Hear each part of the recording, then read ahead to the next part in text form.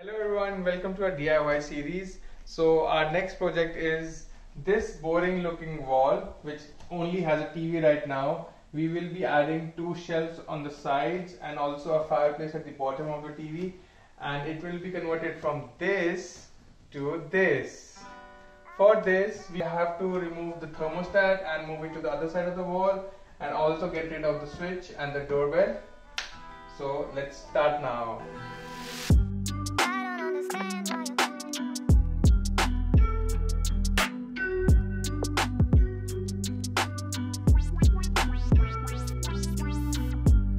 We started off by removing the thermostat. The thermostat had to be moved to the other wall, so I first unplugged the wires and removed the gang box which was already in there. I made a hole using my drill and I had to fish the wires to the other side of the wall.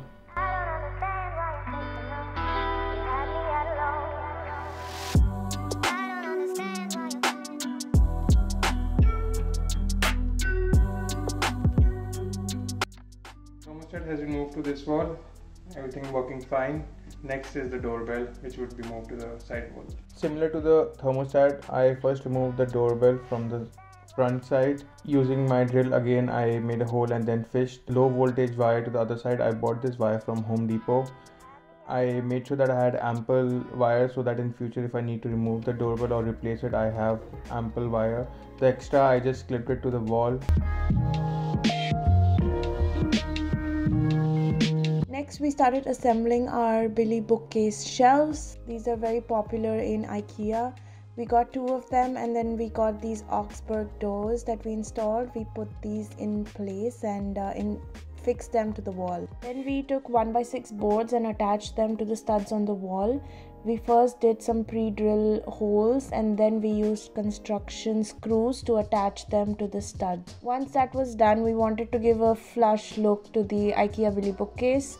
So we got some MDF trim and we put it on the sides and on the edges of the shelf so that it looks thicker. We used construction glue to attach them, and once it was attached by the glue, we used a brad nailer to fix them in place.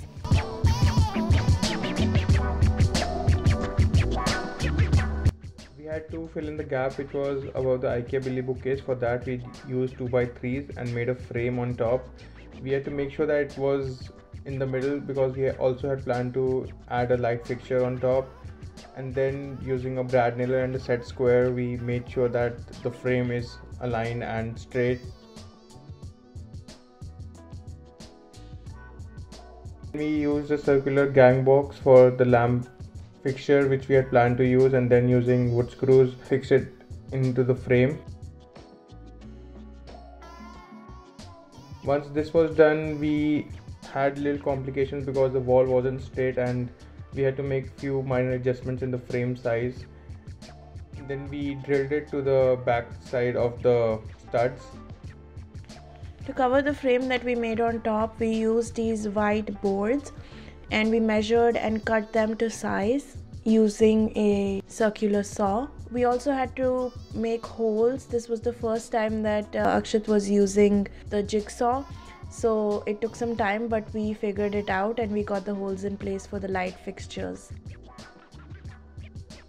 We then attached it to the frame using brad nails. On the other side it was a little complicated because of the beam that comes in between, so we had to make a smaller wooden frame to adjust that, and we did that on the fly and we figured it out. We also covered this again with the board. All of these frames were screwed to the back on the studs to place them securely.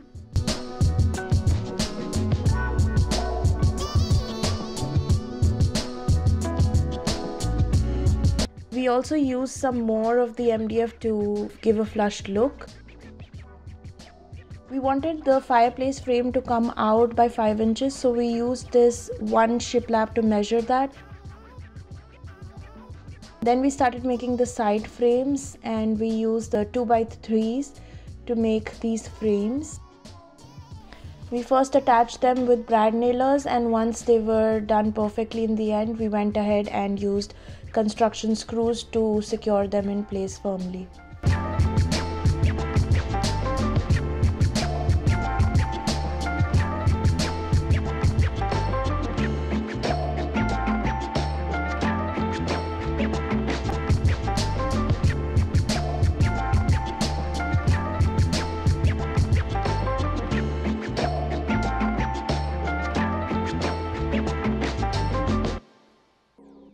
had made sure that we had ample support in the middle, and putting the frame on the left side wasn't challenging for us, and we made sure that we used construction screws and screwed it to the 1x6 which we had attached to the walls. It was pretty easy. The screws had to go into an angle which was a little challenging, but at the end I could screw them easily using my impact driver.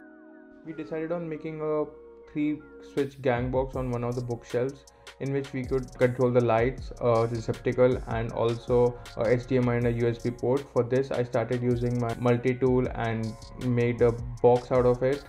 This gang box was screwed into a small supporting stud which was on the right frame, and made sure that it fixes into that opening which I had cut out using my multi-tool.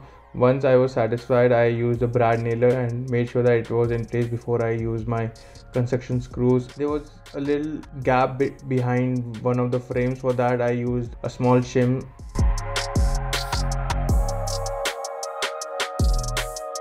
To cover the bottom and to support the baseboards, we used some wooden trim. It was not as thick as we wanted, so we added some extra wood pieces, and then we used a brad nailer to put them in place. Then we started with the middle frame. We used 2x6 wood and cut it out into pieces, laid them out on the floor, and then built them together. Once the main frame was done, we put it in place just to check if it would fit, and then we used levelers to put in the shelves for the fireplace. For the fireplace, we made sure that the fireplace is 18 inches above the floor level. We also had put few supportings on the side and also on the back of the fireplace, so that it is secured and does not fall behind. The only reason for using a 2x6 was that the fireplace width was 5 inches, and we wanted a very strong frame for the fireplace and the TV. Once the fireplace frame was in place, we started off with the TV wall mount. We had initially put the TV wall mount on the back wall, but then it wasn't pulling off, so that is the reason we pulled it off from the wall, and then we decided to use a 2x6 and attach our TV wall mount on this 2x6. For this we had made a perpendicular frame or L bracket, and for this support we had also put in few 2x3 at the back of this board.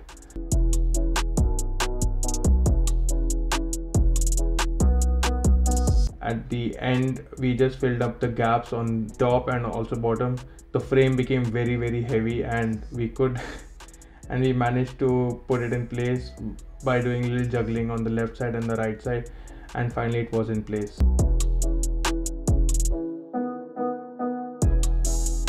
Once it was in place, we screwed it to the side frames that we had made so that they are secure. Then we checked whether our fireplace would fit, and we did some wiring for the light fixtures that we had on top.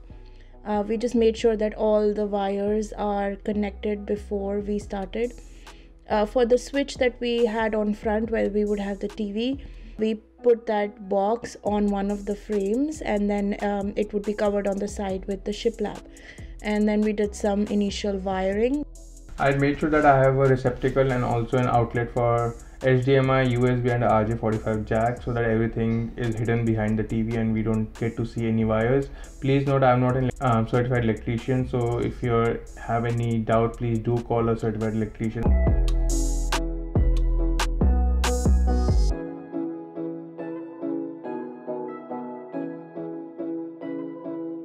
Now when we were doing this, we noticed that to close the glass frame there was a lock that wasn't there on top, and because of how the fireplace was placed we couldn't access that, so we decided to do something else instead. We got some wooden panels and we put it on the side of the frame of the fireplace so that the fireplace would come out a little bit and we would have access to the locks that are on top.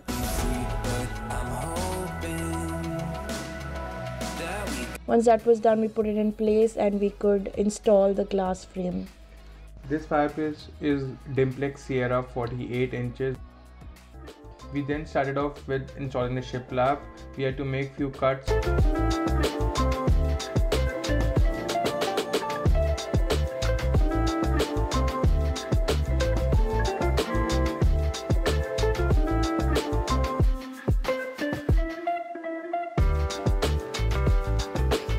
We We just had to make sure that they fit on the sides where the fireplace or the TV was coming, and for the other places we just had to cut them into small pieces and fix them in place with a brad nailer to the back of the frame. If the nails were coming out, we used a hammer to put them in place. These are tongue and groove shiplaps, so they were very easy to install. We just had to fix them one after the other.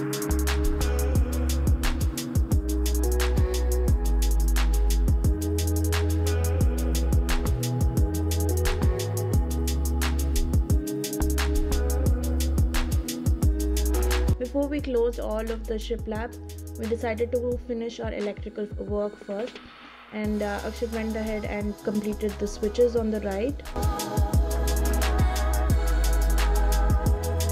And then after we were done with the electrical, we decided to close the frame with shiplap.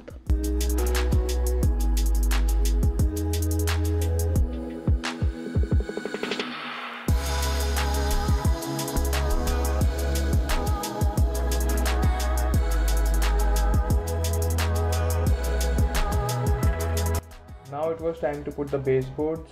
So for the baseboards, we ran to the Home Depot and checked for the exact design which we already had in our house. We measured and then cut a 45-degree angle using construction adhesive and brad nailers. I made sure that everything is in flush. We are not professionals, so there were minor imperfections in this because I was very new to cutting a 45-degree, but we thought that we could fill up these holes later using spackling or wood filler.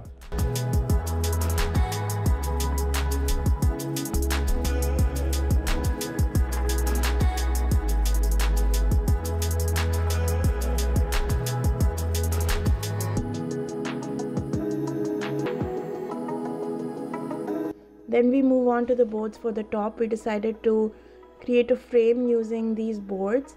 We cut them as per the wall and we cut them in angles as required. We had to cut some in 45-degree angles, and we covered the top base so that it looks flush with the wall. We fixed them in place with brad nailers.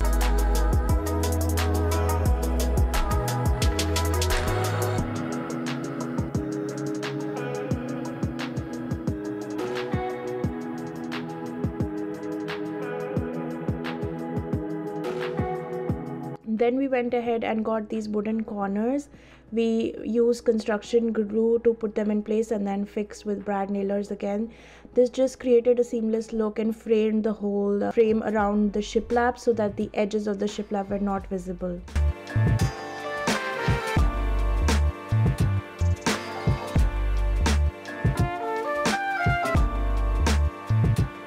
We are removing the doors because we have to fill all the holes, and for filling the holes we'll use spackle. And then once we have done spackling, we will sand, prime and paint.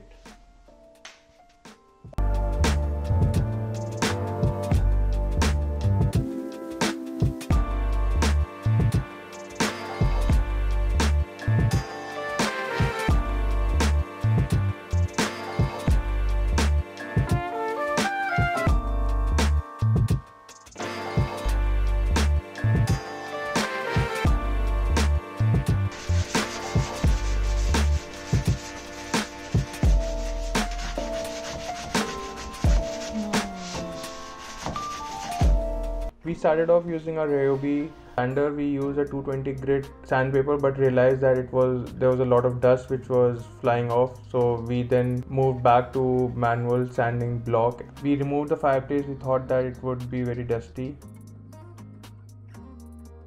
Then we started with caulking. We did the caulking on the baseboards and on the places where there were gaps like the sides and the top, so that it looks flush with the wall and there are no gaps on the sides as well. Then we secured everything with the painter's tape before we started doing the prime and painting, even the floors and the wall. We also used a drop sheet on the floor to cover. This was the primer that we used. We decided to do 2 coats of it first and separately on the cabinet doors as well. This is a shellac based primer and it's set to give a laminate finish. We had to use a foam brush because we were going to use semi-gloss paint, and even in the crevices and corners we used the foam brush. Then we went on to use the paint. We used the Behr's semi-gloss finish. We started with the cabinets. For the sides we did use a small foam brush, and when for the main frame we used a roller foam brush. This was a semi-gloss finish, and we went to Home Depot to match this color with our existing kitchen cabinet.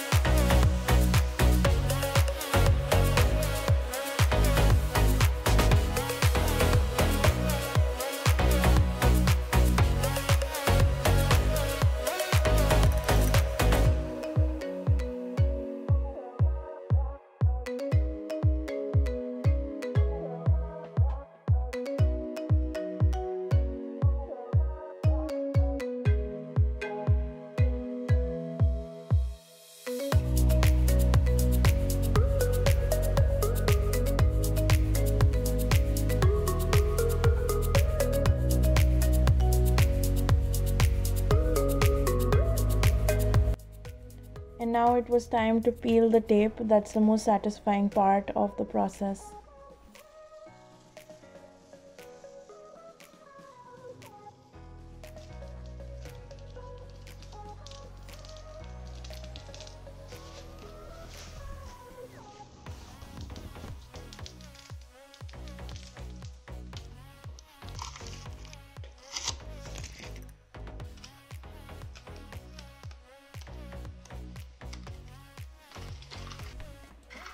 We then went ahead and put the doors back on the bookshelf. These doors come with an easy installation and with the manual, so it was very easy to install them back.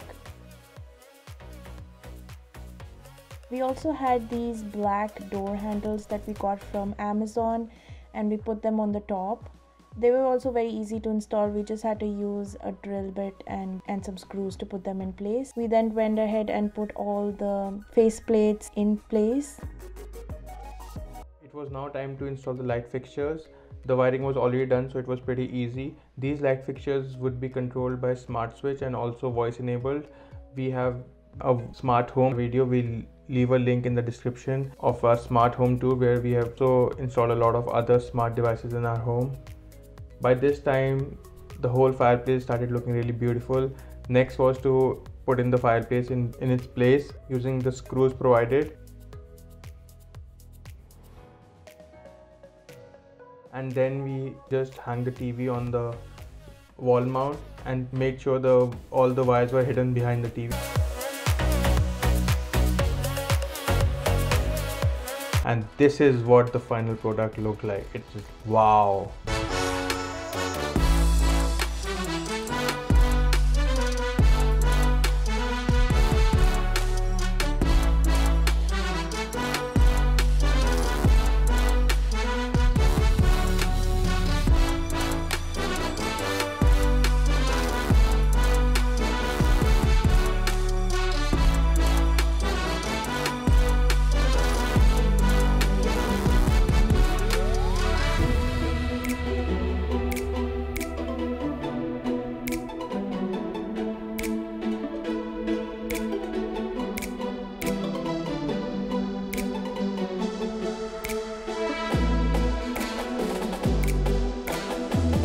Hope you liked the video. This was one of the biggest DIY projects which we have ever done, and it has turned out to be really fantastic. What do you think, Ankita? Yeah, I love this project and it makes our living room look amazing. And we hope you liked our DIY project as well.